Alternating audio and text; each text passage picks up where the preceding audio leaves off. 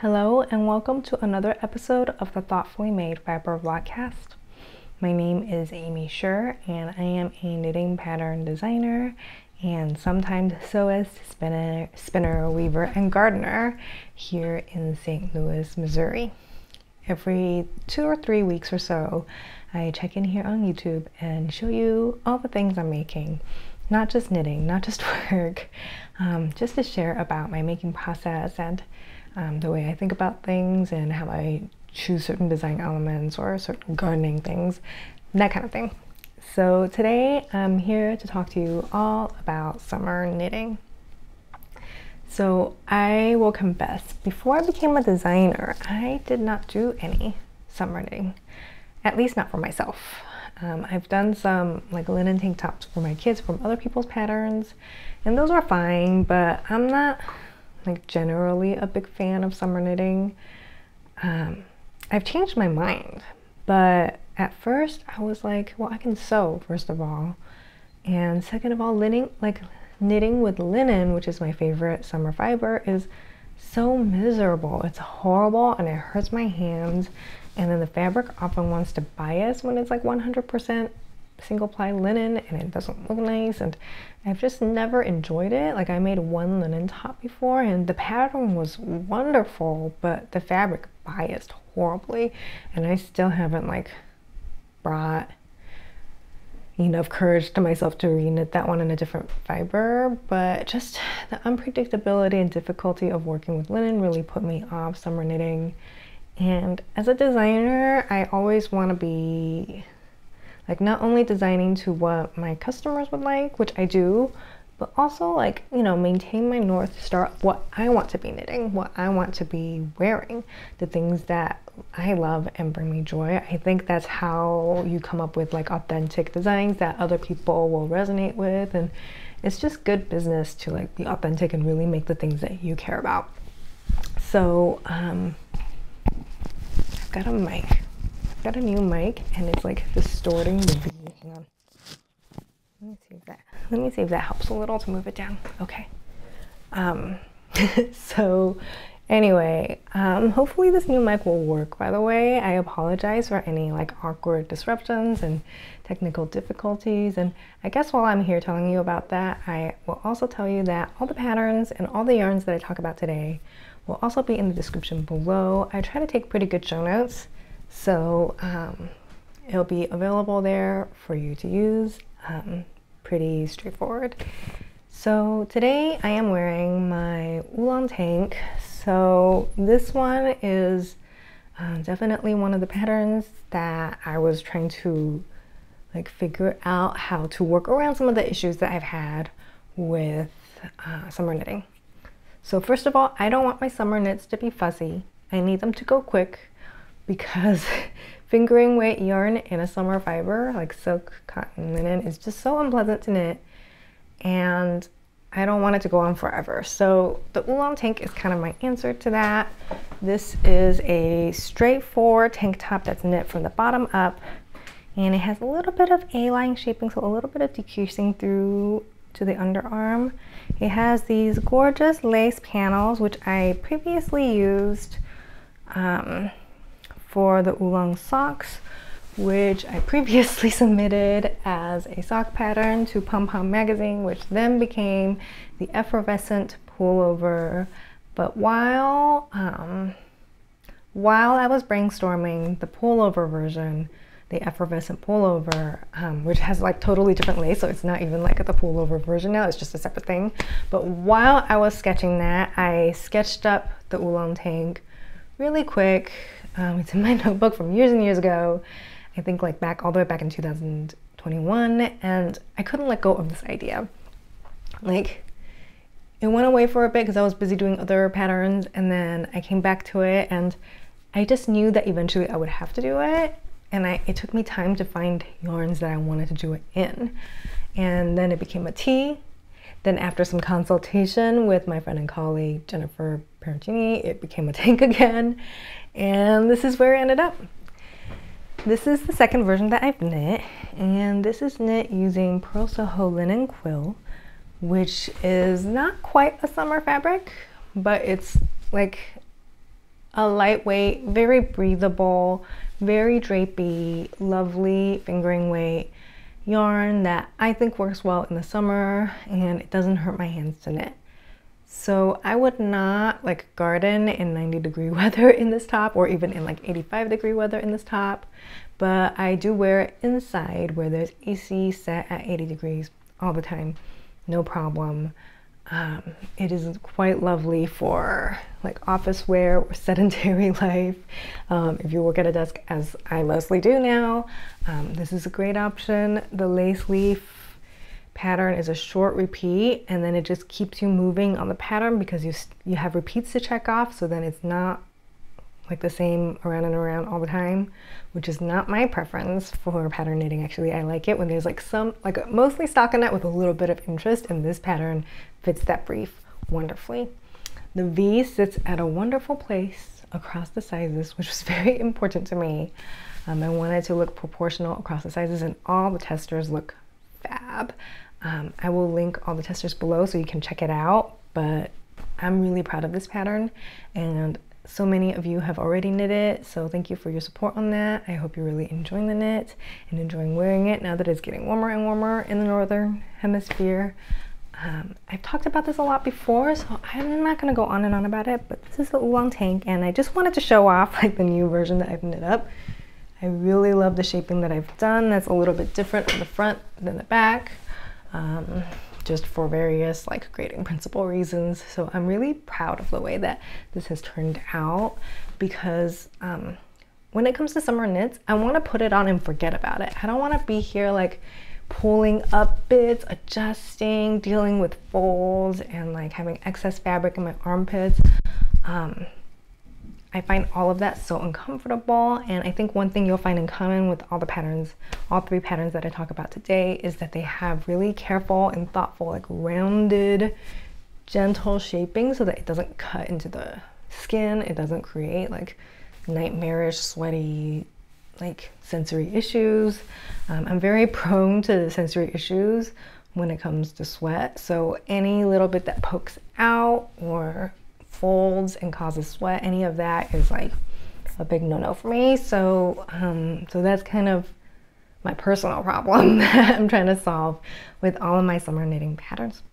Now with that said, I want to revisit a previous summer pattern that I've published that you've all loved so much and talk a little bit about the yarns, because I realized that I've never talked about one of the yarns in it before.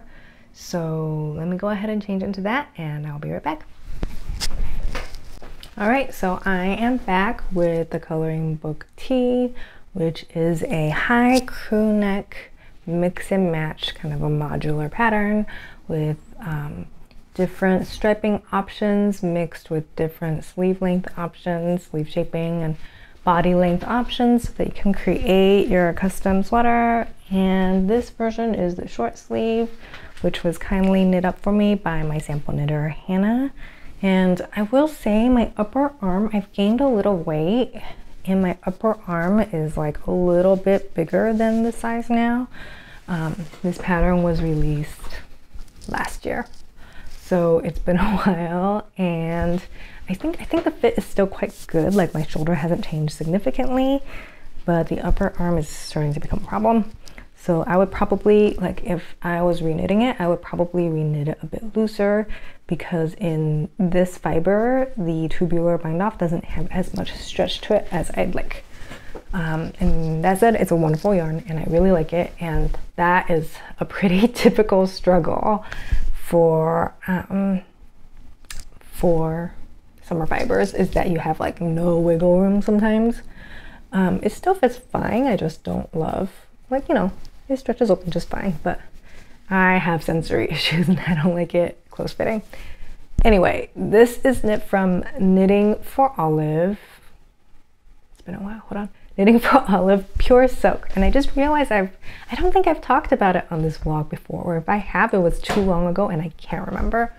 So this makes a wonderful, beautiful drapey fabric. So it like skims over my curves in the most, and I hate that word, I hate this word, flattering way. Like I hate that word, but it just, I don't don't know, it just, something about it just feels so luxurious and smooth and silky and flowy, and I really enjoyed wearing this, even though I found it very difficult to knit the swatch that I swatched with, and I had to pass it on to a sample knitter so I don't hurt myself knitting it. So if you do not have problems knitting summer fibers that hurt your hands, this could be a good option. I also have a sample knit up with the long sleeve version with stripes. This is all in the pattern using Linen Quill. So that's also an option. I don't have a problem knitting Linen Quill at all. I'll knit with Linen Quill all day. So the stripy version is also in the pattern, and then this one has like a cute little edging offset stripe, which I adore, and there's just a lot of different options that you can mix and match to make your perfect coloring book tee. So I'm not gonna go on forever about it because it's my best-selling pattern, so many of you already know about it, but just in case you forgot about it, here it is. Knitting for Olive, pure silk. Beautiful, wonderful, love it.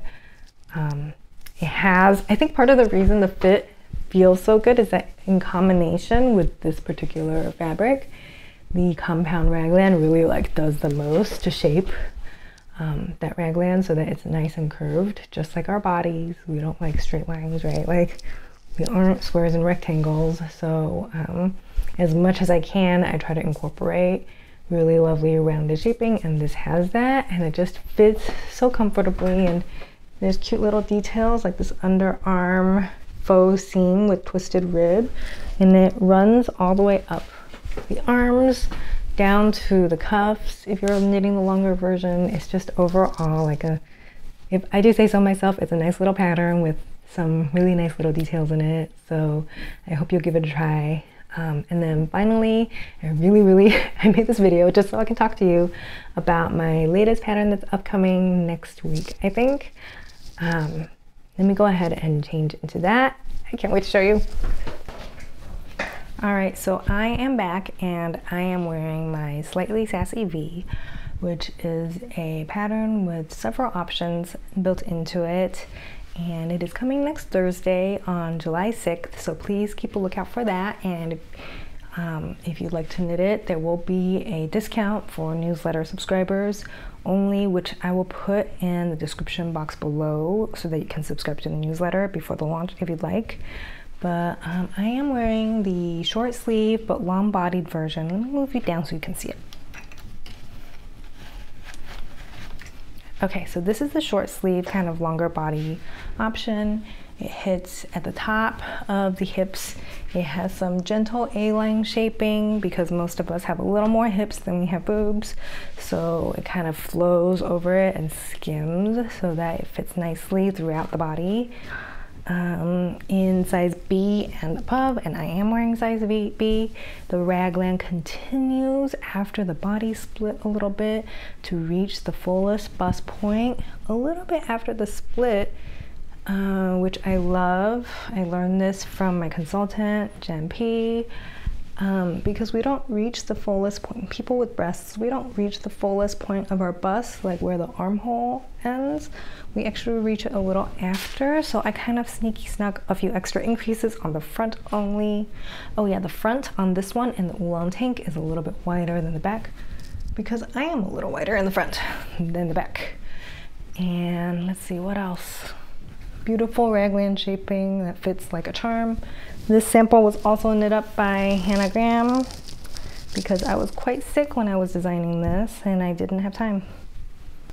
So Hannah kindly knit this up for me when I was recovering from illness and working on the oolong tank and trying to catch up on everything. But oh gosh, I just really love the shaping on this V, which is finished with like a lovely cunning little I-cord edging. And it also has, of course, this and the oolong tank both have bust starts for those who need it. It's just, I love it so much. And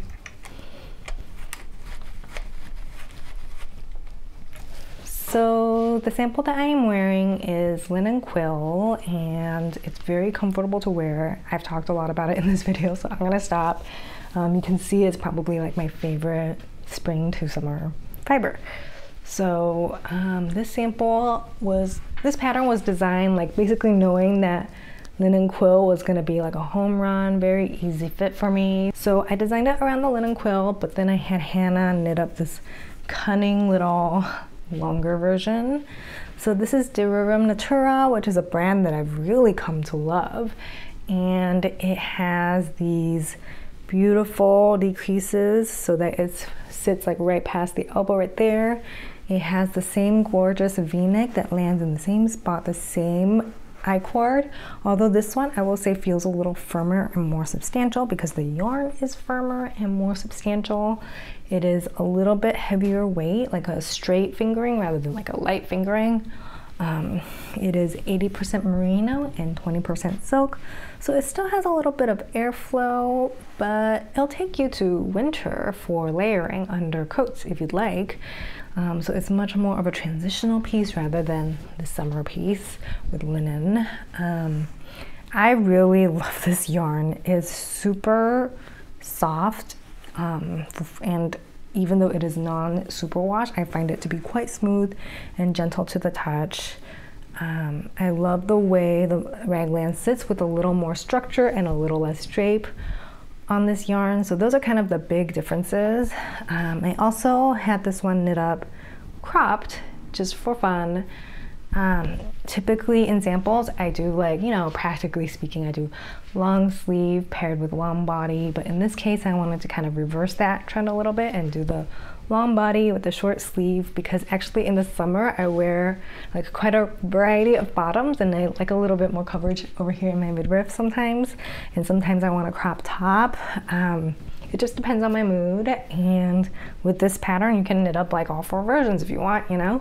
Lots of different options there, mix and match. Let's see, what else is there to say? The bust darts are looking real good on a lot of the test knitters. Real excited about those. I feel like I'm really getting into my groove with like bust darts, giving my testers advice, refining the advice within the pattern, helping people find a good bust dart fit. As you can see on this sample, when I'm wearing it, the hem lays flat because I don't have as much protrusion in my front tissue, but on the dress form she has a little bit of bust tissue here, so you can see the hem just gently lift up a bit here, and she could do with an inch of bust darts, I think. What do you think? So this pattern is called Slightly Sassy V. Once again, it's knit with the Rerum Natura's Albertine, or with Linen Quill, or really like any fingering weight yarn that gets gauged that you want. The options are endless, and it's quite lovely because this time with the coloring book tee, I wanted to design it to be worn alone, like it's a standalone piece that has kind of like a loosey-goosey sweatshirty fit. But on this one, Jen, my consultant, advised that I can go quite a bit less on the armhole because the V-neck will, a lot of extra fabric here will actually pull open the V-neck, which we don't want. We want the V-neck to stay exactly where it is. And then also the other thing that was of great concern to me was that one of my testers actually knit up like 3 or 4, Stephanie of Edible Thoughts Makes actually knit up 3 or 4 coloring book tees, but she did say that she wished it had a little armhole ease in one of the versions she knit, just because she can't wear it under coats. So with that in mind, I wanted to design a closet staple that does fit under coats and can be worn standalone. Now, I prefer a little bit more of an armhole, like loosey-goosiness, but if you want more of a close fit so that you can fit it under bulky winter coats easily also, and you don't mind that armhole being a little bit more fitted, and it's comfortable, it's not bad, it's just like a standard tee, this is more for you. So to summarize, the coloring book tee has more of like a light sweatshirt, throw it on over whatever else, and it is the outer layer, kind of like light pullover sweatshirt vibe. And then this one's more of like a standard fitted tee that just skims over your body and feels like very little, like feels like nothing when it's on. It's not going to bother you throughout the day. It's going to sit exactly where it is. You can see I'm moving around, and that shoulder is I feel so silly doing this, But in all my maneuvering, the shoulders, the neck sits exactly where it should be. So if you choose the right size, and I do give advice about that in the pattern, it's gonna fit. So if you knit it to spec and you choose a good size for you, it has features that, I'm not gonna say it's gonna fit because every body is different, right? Like I designed to a size chart. I take that back. I designed to a size chart and I hope that it will fit as many bodies as possible because that's what the size chart is, right? It's like an amalgamation of a huge population of people, and hopefully if you have good design principles, it will fit as many bodies as possible. But in the pattern, I also give lots of suggestions and places for adjustments for those who have a body shape that's different. So I give a few hints on where adjustments can be made. To me, a good basic staple garment has to be maneuverable, right? Like if I'm gonna design and release yet another basic raglan pattern, then I want it to be the best fitting and has options and offers you something that isn't in maybe some of the other patterns or is unique to this pattern. I won't say that it's better than other patterns because some people love that like blousey look, and I do too. I've knit quite a few of those like blousey looking ones and I wear them all the time. But I really believe that if I'm going to launch a basic pattern like this, it has to follow certain design principles and it has to be as good as it can be. All my patterns do. And this will be out on July 6th. It's called Slightly Sassy V. You can see some early pictures from testers on Instagram with that hashtag. And I hope that you will love this pattern as much as I do. I'll talk to you very soon. Thanks for watching.